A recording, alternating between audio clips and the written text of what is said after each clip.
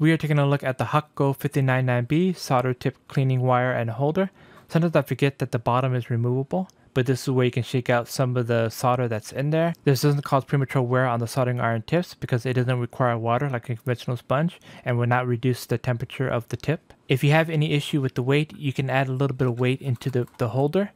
But my issue was the durability, because sometimes I do get a little aggressive with it, and I noticed that I caused some dents on the bottom of the holder, and I'm just scared that it's just going to get bent out of shape.